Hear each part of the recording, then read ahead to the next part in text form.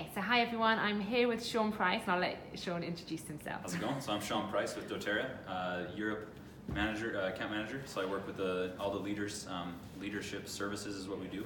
We focus on the leaders. So Becky just wanted me to talk through something real quick for all of our people going for Elite during this program that the Bulls are running. And so... And Premier. And Premier, yeah, and Premier. So one of the things that I would give, some advice I would give just real quick, would be if you're going for, even if you're going for Elite, you want to make sure you have structure. Because when you go for Platinum, you have to have structure. So with Elite, to get it to Elite, all you have to have is 3,000 volume, right? And so for Premier, you have to have structure at this point where you have to have 2 executives plus this 5,000 OV. And so my advice would be, as you go for the ranks, whether it's Elite or whether it's Premier, just start right away with structure. So make sure you have 2 builders, people that you think are going to be builders at least. And then as you move forward, commit to only placing volume in these legs. So if this person says, I'm not sure if I'm going to be a builder at this time, and you have 500 volume in here, don't just start another leg. Still continue to work with this person, continue to build this structure, and that way you don't end up with like 6 different legs, all with 1,000 volume each, because then you're not rank advancing, you're not moving ahead.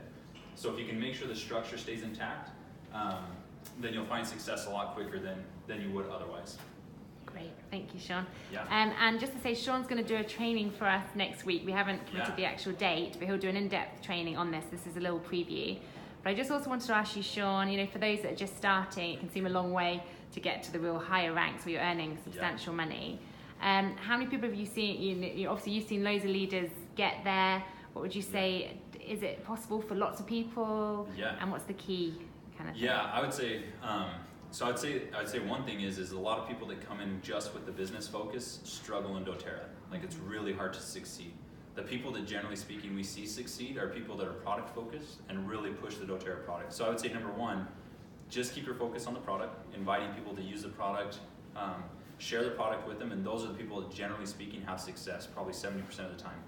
And yeah, I would say anybody can succeed. I mean, we work with a lot of different people, and the commitment to the product that you have, I think, depends on how much success you'll find in doTERRA. So focus on the product, share the product, and then just use these little strategies that we discussed, and then other strategies that the Bulls will share with you, and I think you'll find success in your doTERRA business. Perfect. Thank you so much, Sean, and we'll look forward to hearing from you more next week. Of course.